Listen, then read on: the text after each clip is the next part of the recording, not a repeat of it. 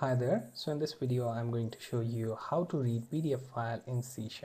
So I have this iText sharp PDF library. You just have to download it and extract the DLL.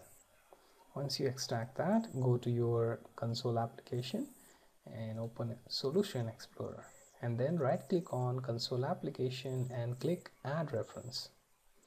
This shows you list of assemblies, and here you can browse and add iText sharp.dll, and once you do that you can close the window. Okay, you only have to click on OK, and after that add 3 declarations within your code.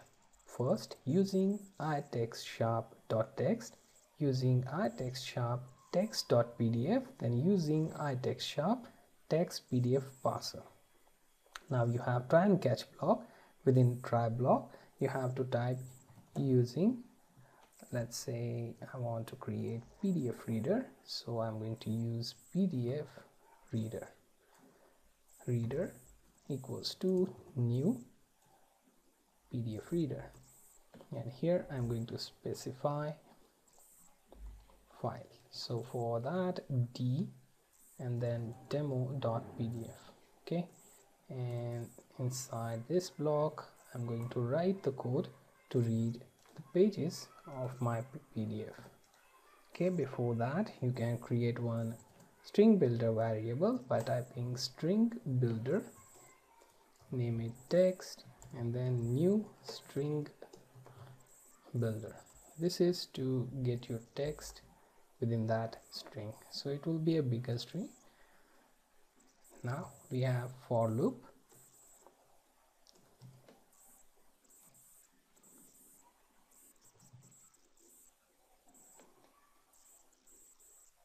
Okay, I'm not sure why it is letting me have normal for.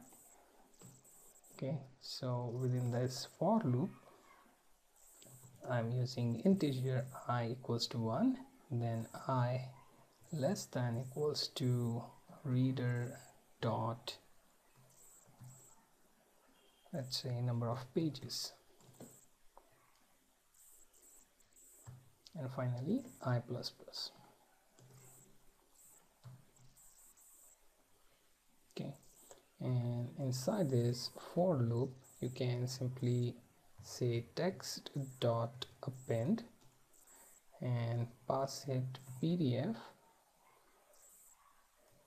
text extractor dot get text from page, and here you mention reader and variable I.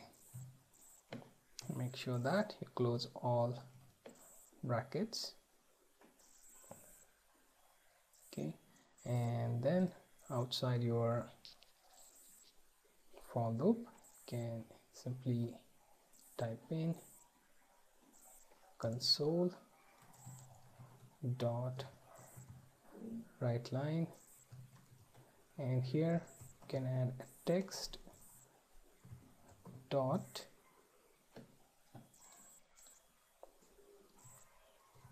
to string. Okay, so this is pretty much it. Let's check out what are some of the errors we have here, and based on that can find the issues. Okay, so I less than reader dot number of pages. Okay, so it shows error where I is already defined in this scope. Okay, integer I1,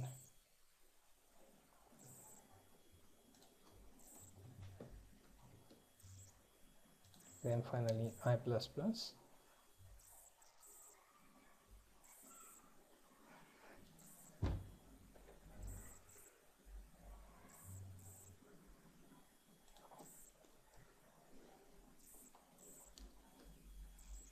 Okay, all right, so all the errors, minor errors, are removed now. So first thing, it will create one string builder text, then it will check for demo.pdf and it will read the content and append it to our text, and then finally console.write line will convert into toString and then print it on console. And we are using console.read to pass that output in such way that it will not auto close. Okay, so click on start. This should start your project. Okay, so on console you will find that the content of PDF file are displayed.